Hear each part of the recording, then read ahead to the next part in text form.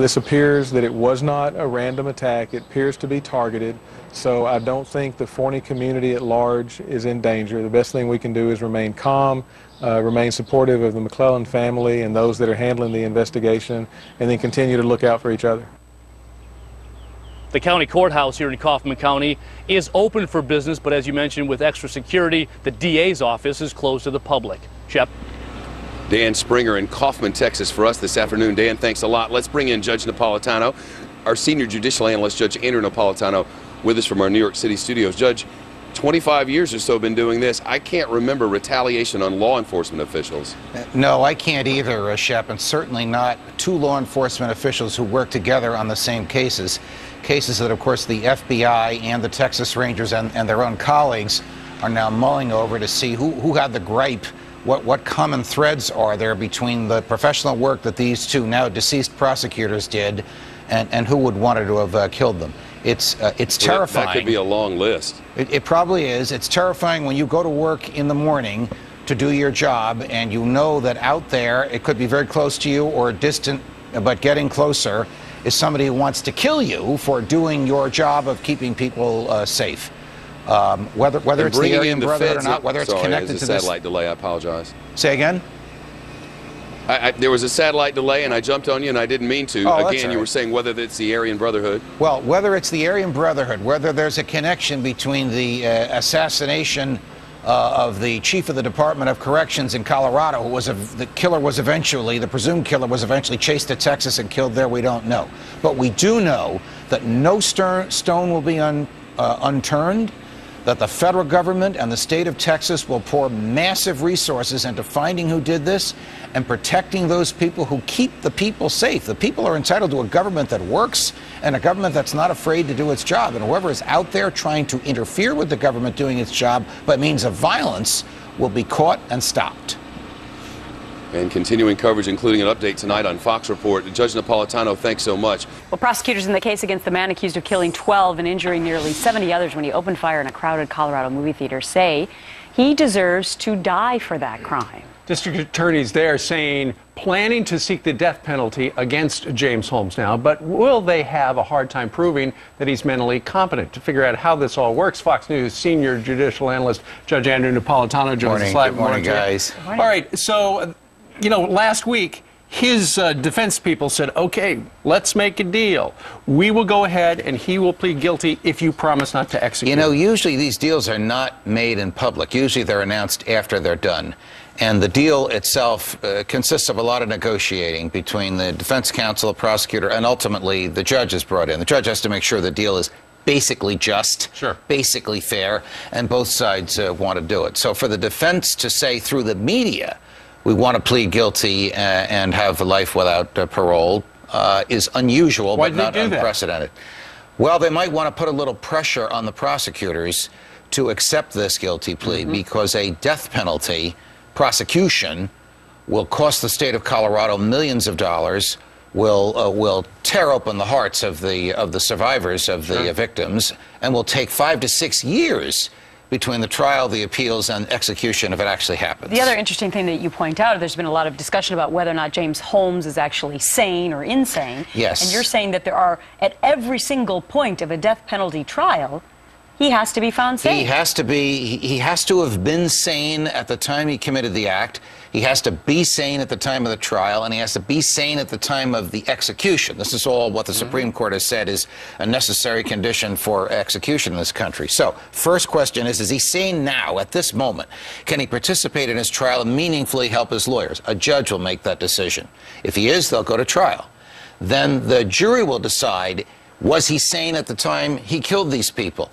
His burden is to prove that he was insane. The state does not have to prove he was sane. He has to prove he was insane. Sure. Well, he certainly appears insane, what we've seen in court. But, you know, some have suggested maybe it's just crazy acting. Yes, which is why this case will, after all the testimony about the horrific events in that theater comes out, will basically be his psychiatrists trying to persuade a jury that he's insane, basically meaning he didn't know right from wrong. He thought he was throwing ping pong balls rather than murdering people. And the government psychiatrist saying he knew exactly what he's doing. He's a little nutty, he's not normal, but he knew right from wrong. And a jury will decide who they believe. All right, Judge Napolitano, as always, thanks so much. We will be living with this one for a while. Pleasure, guys. Have a good one. We are also watching for new fallout today after a federal judge lets Stockton, California become the biggest American city ever to declare bankruptcy. Very unusual. The ruling opens the door for Stockton to maybe, potentially, possibly, we'll see, walk away from hundreds of millions of dollars in public pension payments that it owes. Something other cash-strapped cities in California could also try to do to deal with their ballooning debt. In fact, this could have potentially national relevance, as last year unfunded pensions across this country equaled more than $4 trillion. Judge Andrew Napolitano is a Fox News senior judicial analyst, and this is so unusual because normally if you're a company and declare bankruptcy, you can liquidate your assets and sell them off one by one. Right. Stockton can't go selling City Hall. Right. So it's strange when you see a city declare bankruptcy. Right. When you and I were in law school, in my case in the Middle Ages, the professor said, what happens if the government declares bankruptcy? The students probably would have laughed. It was just unthinkable. It just doesn't happen. Somehow there'd be an increase in tax revenue or some sort of a bailout. I don't know what's going to happen now. Stockton is the is the beginning of a very, very long train. Stockton owes over $200 million to the people who lent it money for its everyday operations, its bondholders, and it owes over $900 million, almost $1 billion, to the California state pension system. This city only has 300,000 people that live there, and not all of them own real estate, and not all of them pay taxes. They can't afford that. So where is the money going to come from? One of the reasons they found themselves in that predicament we discussed with Stu Varney yesterday was you could work for the city for any short period of time, an unspecified short period of time, and get a lifetime pension for you plus a dependent. I mean, you work for a year and pension for life? Stuart is correct. This is reprehensible what the politicians did in order to get votes. How do they get votes? By giving these lavish deals to people who will continue to vote to keep them in office. They either never thought they'd run out of cash, or they thought that the cash would run out not on their watch. They also, of course, wrote laws that would benefit themselves, because the politicians making these laws would themselves become pensioners someday. So these pensions are lavish, generous, and non-contributory. It all comes from the taxpayer. It's all well and good when you make the promise, and it sounds great. Let's help our firefighters. We want them to be taken care of. We want our police officers to be taken care of. But if the paper is not worth, if the deal is not worth the paper it's printed on, then it's not so great. And not just that, but now the citizens of Stockton, Judge, they've had to cut down health benefits, they've had to slash unemployment, they've had to renegotiate some of these labor deals, and they're saying they had to cut library and recreation funding. They've been cut in half. They've scaled down police department presence.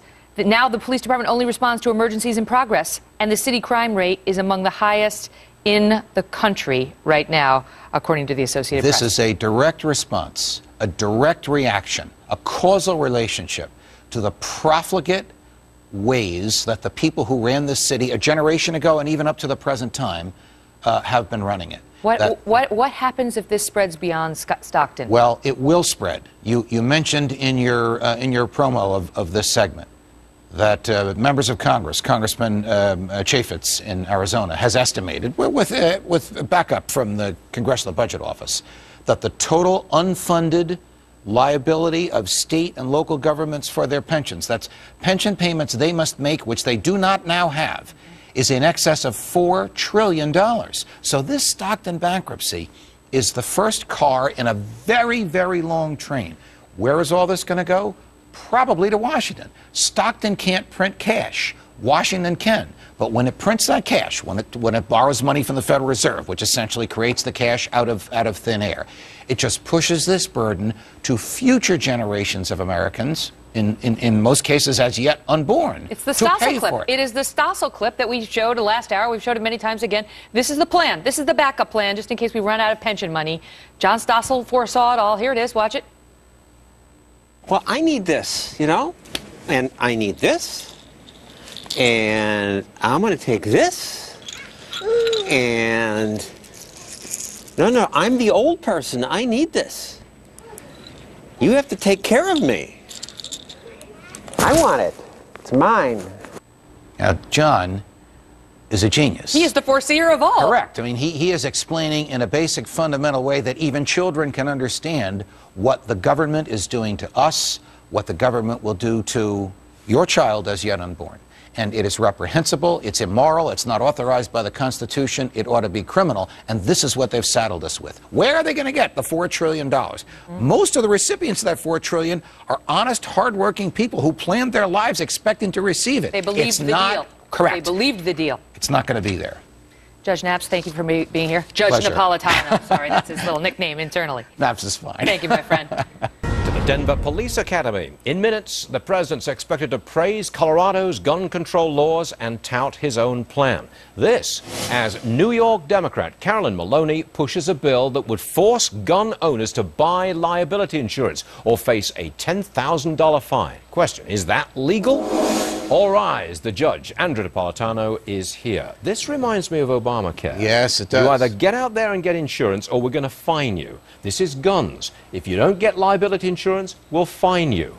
Legal with Obamacare, legal with guns? What do you say? Well, remember the way that the fine in Obamacare was characterized by the Supreme Court. The only way the federal government can fine you to coerce your behavior is to call it a tax.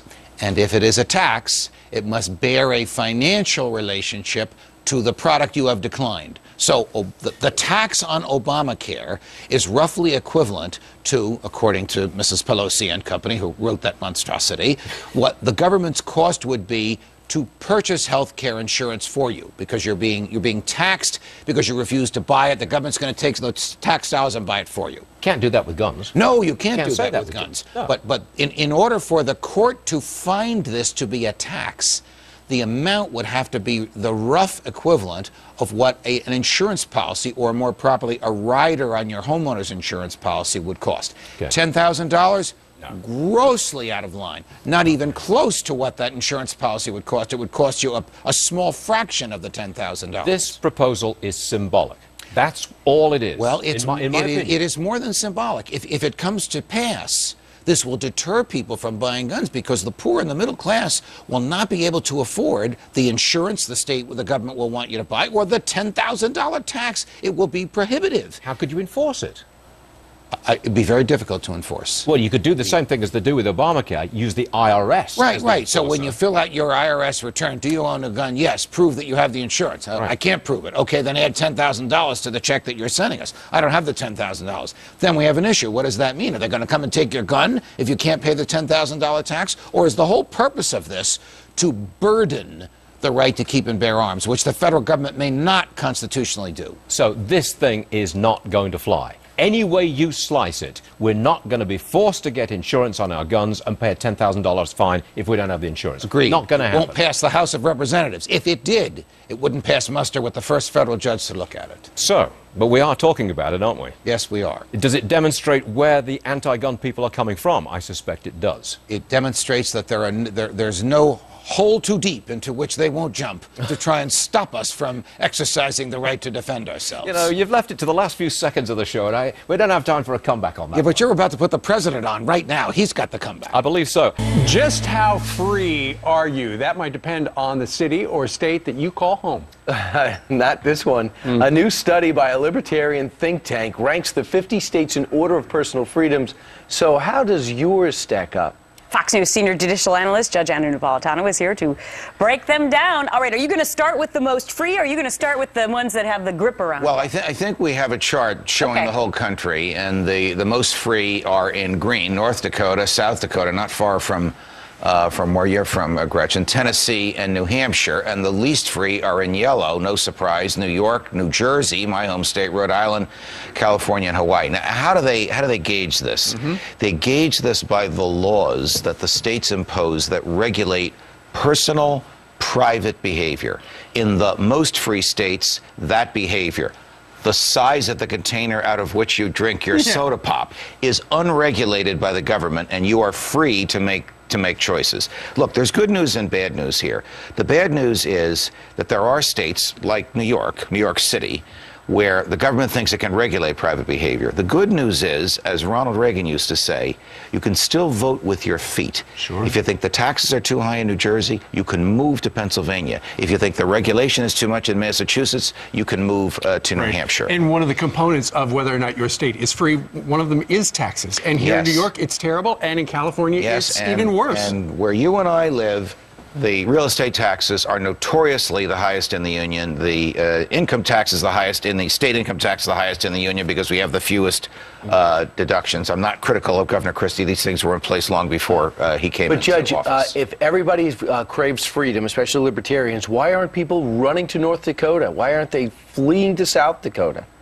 I'm looking at correction. It's something called winter, Brian. W-I-N-T-E-R. I love you, North and South Dakota. I'll throw Minnesota in the mix as well. Because we got so many people here? The people who did this study are good friends of mine. They're at a think tank called the Mercatus Institute at George Mason University. They are serious academic scholars of freedom, and they do this every year. And every year the states don't seem to change. So the only thing I can think of, Brian, is people's attitudes get acclimated to things. We live in New York, and we're accustomed to this heavy regulation. Sure. You live in South Dakota, and you're accustomed to freedom. Do you work out of the North Dakota Bureau? Would you pledge right now? Mr. Ailes, do we have a North Dakota Bureau? Hello, Fargo. All right, Judge, thank you very much. Oh, pleasure, guys. Have a nice day, everybody. You as well. See you next time. The sheriff in New Orleans for Orleans Parish today answering for that shocking video out of a jail he runs. The video came out during a federal hearing on improving conditions at the lockup. And look at this. Inmates smoking up, snorting, shooting some sort of drugs. Some of them are openly drinking beer, showing off wads of cash and cell phones. Now, mind you, they're in jail. Perhaps most disturbing, they're waving around a loaded gun, again, in jail. Now, I don't have any way of knowing how old this video is, but it doesn't seem to much matter. Today, New Orleans city attorneys grilled the parish sheriff on the stand. Remember, parish is the same as a county. They call them parishes there. Officials blame him for the jail's bad condition. The video is their prime evidence. But when city attorneys asked the sheriff if he thought the jail was a bit dysfunctional, the sheriff said no. Let's take it to the judge. Fox News senior judicial analyst Judge Andrew Napolitano is live with us here in studio. I guess just because you have guns and people shooting up drugs, and smoking and something out of a crack pipe looking thing there and waving around a loaded gun, that doesn't mean it's really dysfunctional. Oh, gosh. This sheriff is obviously desperately trying to keep onto his job. I mean, the ultimate purpose of this application before this federal judge is to remove him as the chief administrative officer of this jail. And it's actually 5 different jails throughout the city of New Orleans. Yeah.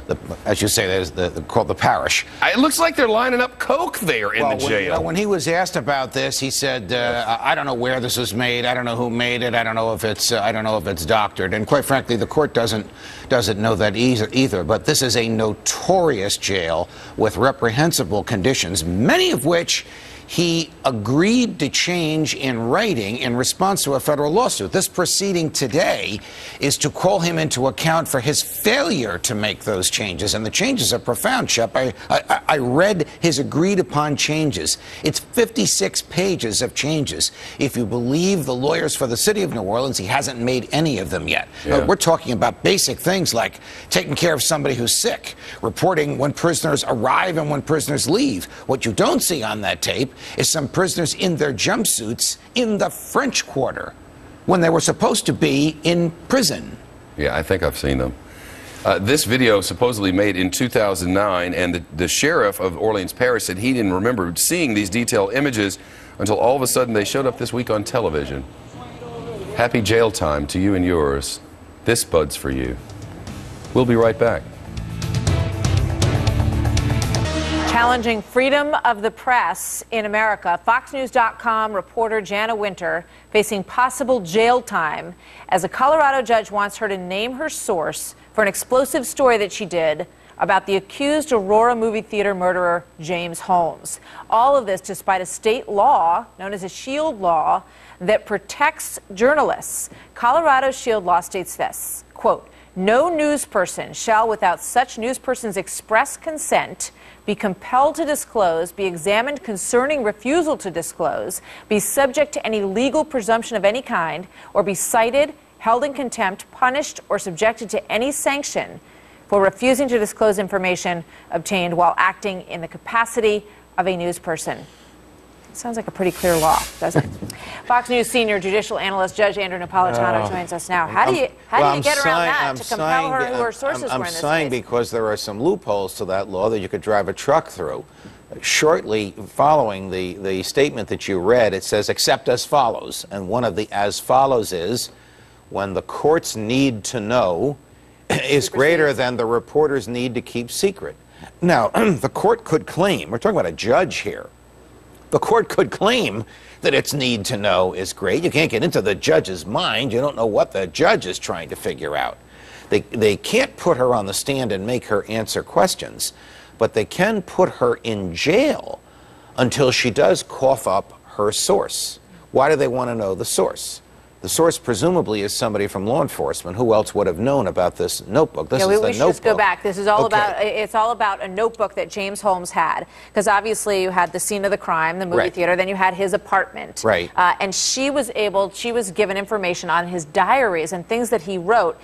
They had a gag order that came down, and the timing on when the gag order came down and when she revealed this story is one of the issues that will come up in all of this. The service that she performed, the revelation of a truth, is a profound good. The public has a need and a desire to know. It's a matter of material public interest. And the question is, what did the government know about James Holmes, and when did it know it? And we know from looking at these notebooks that the psychiatrist to whom the notebooks were delivered, a government employee, knew about this and knew about his deranged mental state before these killings and informed the police. It is profound that the public knows that.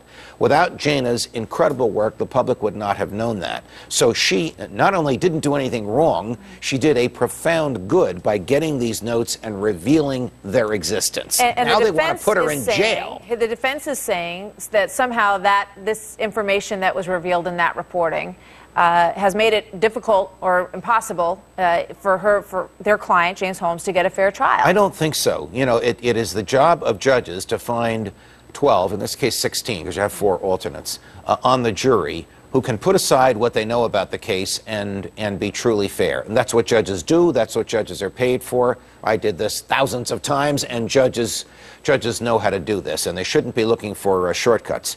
The reason this is so important is because without whistleblowers, without the SHIELD law, without reporters protecting their sources, when the government is involved, we would have to rely exclusively on the government for this information. The government is not very good about coming forward with information that makes it itself look bad. And that's why reporters and their sources need to be protected. The framers of our Constitution knew something about that. And they incorporated it all in something called the First Amendment. I know you know a little something about the Constitution. A little bit. Judge, thank you. You're Wonderful welcome. to have you with us. We'll see you later. Pleasure, Martha. Well, in Guantanamo, KSM faces the potential of death if he is convicted. Well, here in the civilian trial, Gates faces at most life in prison if he is convicted here in Lower Manhattan. Chef? Eric Shawn live in Lower Manhattan for us this afternoon. Eric, thanks. Let's take this to the judge now. Fox News senior judicial analyst Judge Andrew Napolitano is in studio with us. Now, the reason he's there has more to do with the accusations and the charges than anything else in this case, right? Yes, that's correct, Shep. The Supreme Court of the United States has ruled that conspiracy to engage in acts of terrorism is not proscribed, made illegal by the laws of war. So the military tribunals in Guantanamo Bay can only try war crimes. It cannot try crimes that are not war crimes. And the government has chosen to charge him with conspiracy to aid a terrorist organization. The aid that the government says he provided consisted of his speeches and his propagandizing and his publicizing Osama bin Laden's efforts to kill people and boasting about those that he did kill.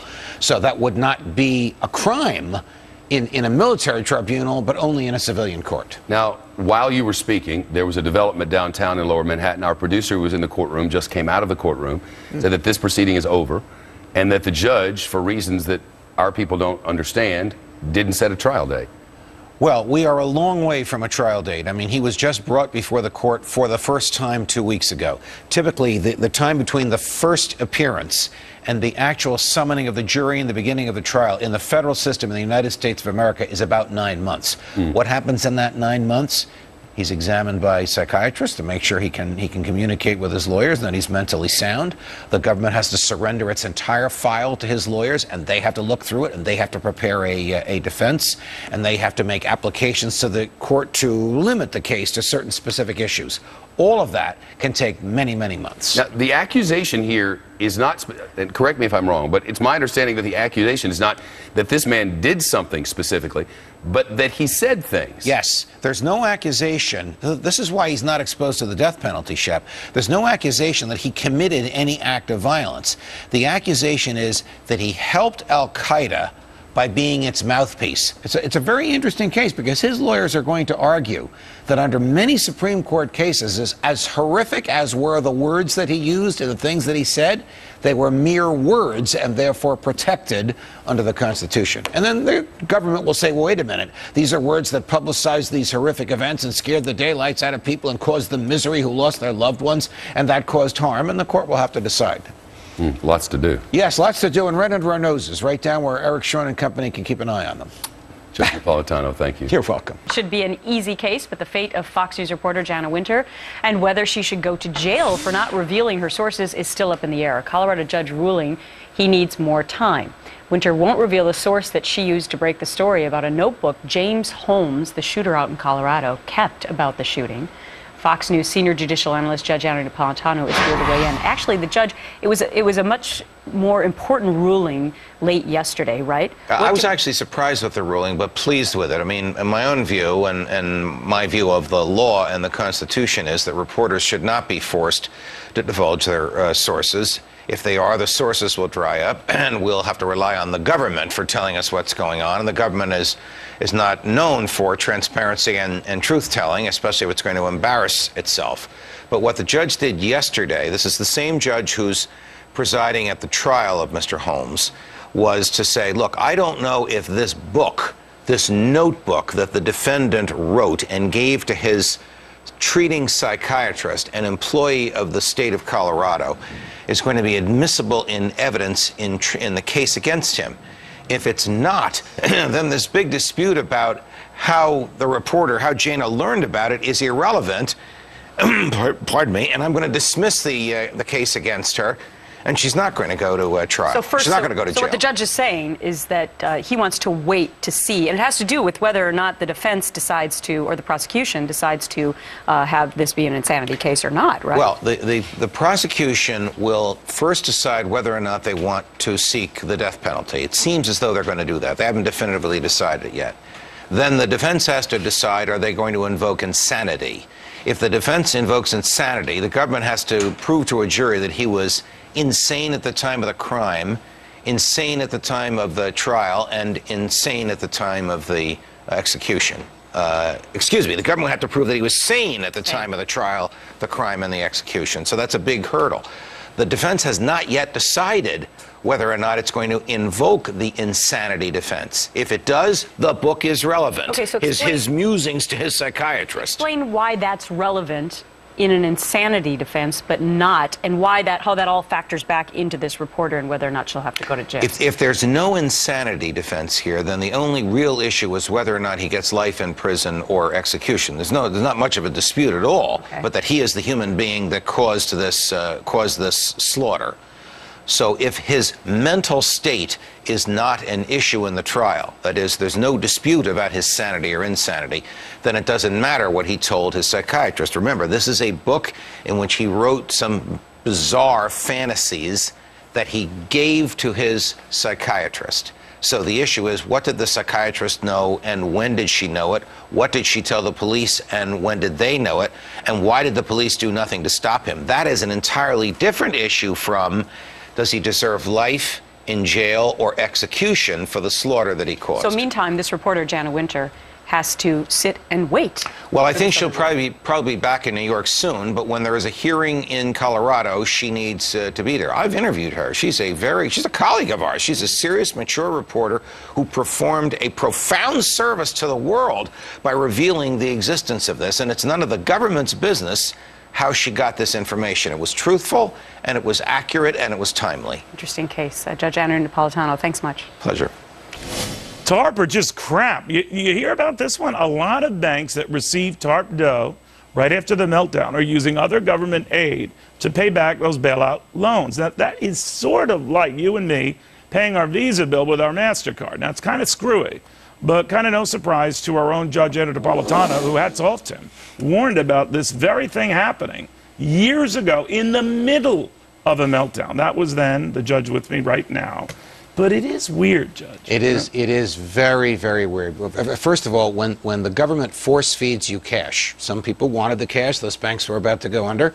Some banks didn't need the cash. There's no provision in the Constitution for the government picking which industries But you're right, a lot of them didn't want the cash and said, no, you better take the cash. They were told, this is now public, they were told if they didn't take the cash, if they didn't take the government's billions, create a class of stock and sell it to the government for billions, that they would be the subject of ruinous audits by the FDIC.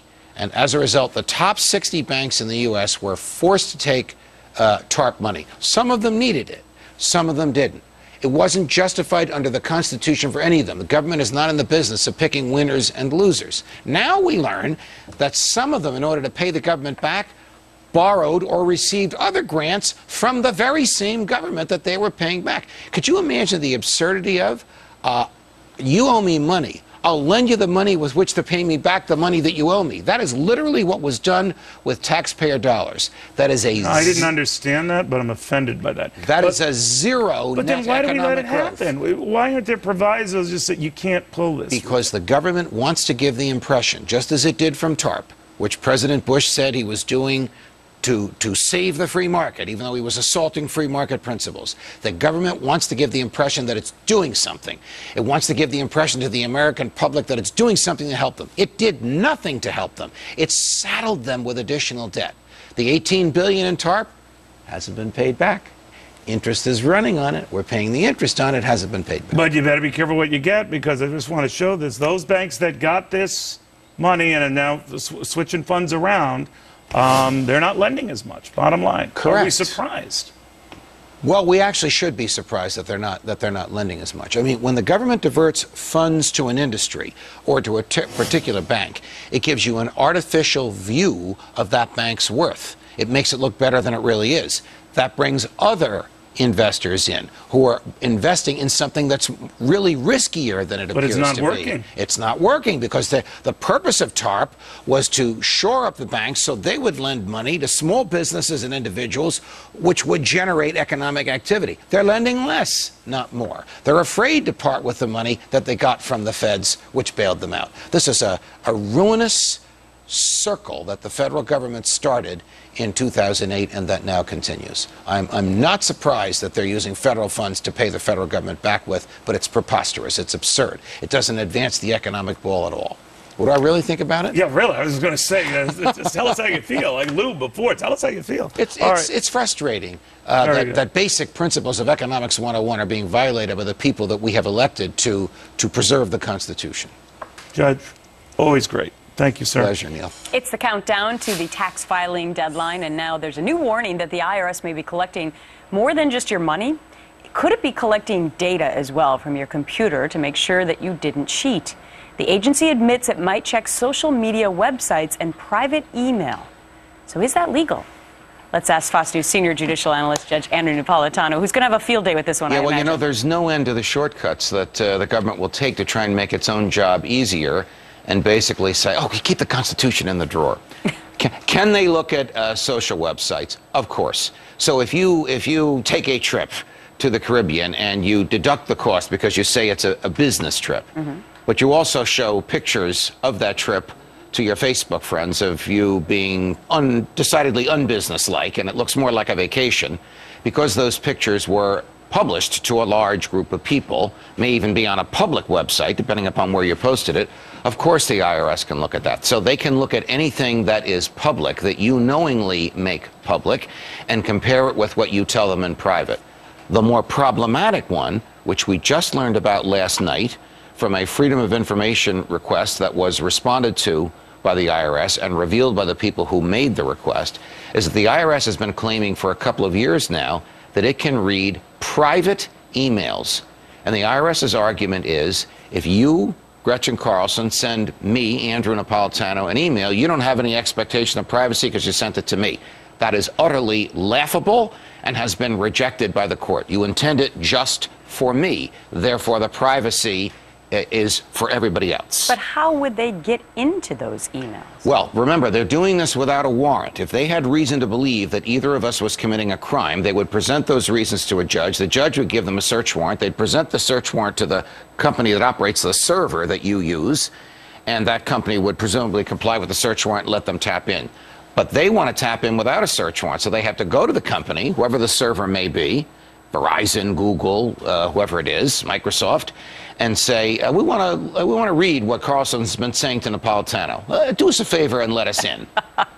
That's what's been going on. And these companies would say yes? Well, Google has a history of saying no and of challenging the government when the government comes knocking. Not all the other companies do that. Most of the other servers go along with requests from the government. Why? Because they feel like then maybe they won't be targeted? Well, I don't know what goes through their minds, but that's a reasonable explanation, Mrs. Carlson. All right, Lady Mr. in red. Napolitano, man in red tie. And that's My tie, your and dress. I'm going to send you an email about that later. And the IRS is not going to get their hands on us. All right, good to see you, Hopefully. Judge. Have a good day. Sure. Tax day is less than a week away, and the American Civil Liberties Union is looking into whether the IRS is reading more than just your tax returns. ACLU workers filed a Freedom of Information request asking whether the IRS is reading private emails without a warrant. If true, that could be a violation of the Fourth Amendment of the Constitution, a guarantee against unreasonable searches. There are many layers to this story. The Fox Sports chief correspondent Jonathan Hunt's been looking into it all day. At the very least, the IRS rules are unclear. Yeah, this is a lot more complicated than we thought it was when we first looked at the headlines this morning, Shep. Here's something from the Internal Revenue Manual, Part 9, written in 2009. Quote, the government may obtain the contents of an electronic communication that has been in storage for more than 180 days using a search warrant, a court order, or a grand jury subpoena or administrative summons. Now, the ACLU attorney who first wrote this, Nathan Wessler, believes that sentence should end at search warrant, but it goes on. The problem here is the administrative summons, according to the ACLU. That essentially means, Shep, that two IRS agents can talk to each other, decide these emails are relevant, and then go to the internet service provider and say, we need those emails. It's just them deciding that. That's the problem here, according to them, that they don't have to bring in the courts. On the other hand, the internet service providers in most cases would say they will not hand over that information without a search warrant. So it's not black and white, but it's precisely the areas of grey that are of concern here. What's the IRS saying? IRS isn't saying anything right now. We reached out to IRS officials. They said they may send a statement later in the day about this, but we have heard nothing as yet. The ACLU, meantime, has put out a statement paraphrasing the work of the attorney, Nathan Wessler, saying, quote, the IRS should tell the public whether it always gets a warrant to access email and other private communications in the course of criminal investigations. And if the agency does not get a warrant, it should change its policy to always require one. So in the view of the ACLU, it is in fact black and white. Tell us whether you always get a search warrant or not. As simple as that. All right, Jonathan, let's bring in the judge now. Fox News senior judicial analyst Judge Andrew Napolitano is here. I'm a little confused. Well, Jonathan has accurately described this. First, it is very complex. Now, he and I both read the regulations this afternoon. It's about 3.5 inches thick, single-spaced. So you have to sort of zero in on what you're looking for. So a couple of basics.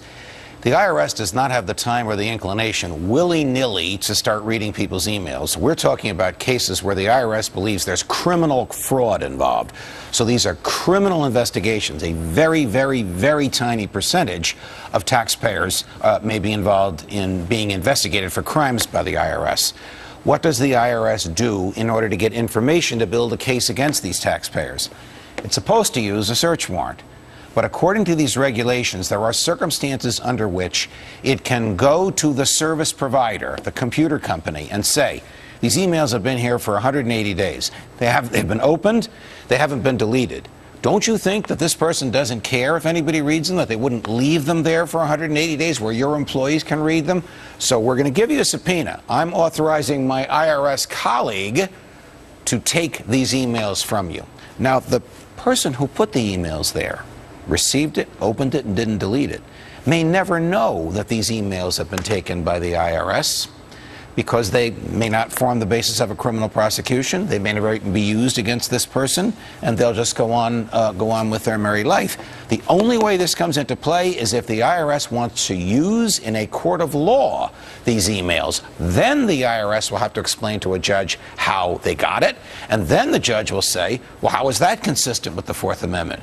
You didn't come to me and ask for a search warrant. You just went and took it. There's so many more instances of elements of the government or authority figures in this country. Well, delving into our stuff. Yes, now stay out of our stuff. We learned it's not your stuff. It's our stuff. We learned earlier this week that the IRS is using the social media. That's lawful. If I put something on my social media for anybody to look at who logs on to that, the IRS can look at it. That's like that's saying a billboard. it out loud to an IRS agent. Exactly. So that's actually a prudent thing for the IRS to do. But what the ACLU, in my view, quite properly wants to know is, are you following your own regulations which tell you how to get around the Fourth Amendment, or are you following the Fourth Amendment? And the IRS, as Jonathan indicated, has not yet answered that question. But hopefully they will. Yes. You know what happens next, though? Anybody they suspect of cheating, they just drone them. There are plenty of drones. I don't think the IRS owns the drones yet, but their colleagues in Homeland Security do. Yet being the operative word. Yeah, if they want drones, everybody should have a drone. Let's not go there. It's coming, Judge. Thank you. You're welcome, my friend.